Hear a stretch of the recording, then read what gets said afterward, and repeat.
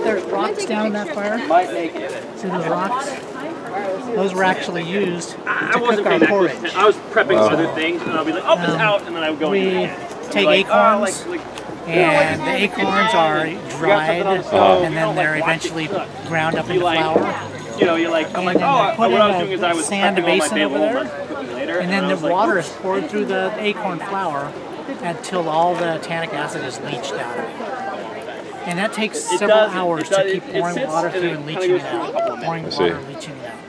And then when you have the, by taste, you can taste it's not so bitter anymore. It's actually not bitter anymore. You actually put it in a bowl with some water, and you take these hot rocks after you rinse them in another bowl of water, put them in there, and the rocks cook the porridge.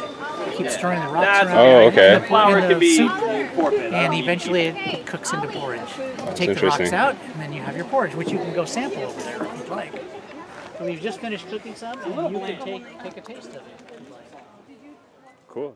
Thank you, man. A lot of the hard part is knowing that you're saying the words correctly. I mean, like for myself, that's one thing that I always look at, right? Like, am I saying it right? Everything that I do with language, I try to base it towards that younger generation.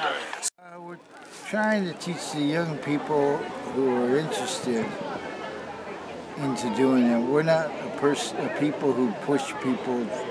Well, we kind of, you know, say we don't push people to do what they naturally, but you can tell when a kid doesn't naturally want to do it, you know. So you just say, well, you stand off to the side and wait for everybody to finish. That's fine, you know. Everybody's different, you know. And we allow for that difference in our society.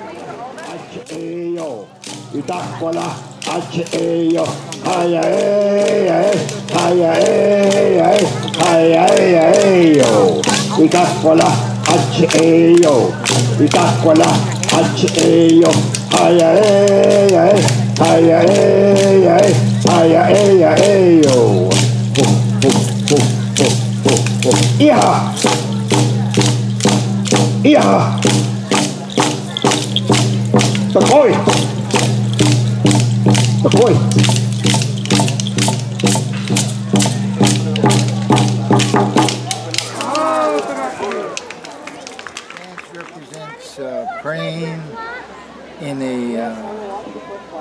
a happy mode to the Creator, the spirit keepers, spirit guides, and spirit helpers.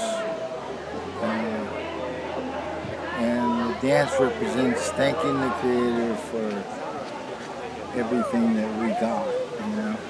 It means a lot to me. I'm not really a dancer, I'm more of a drummer.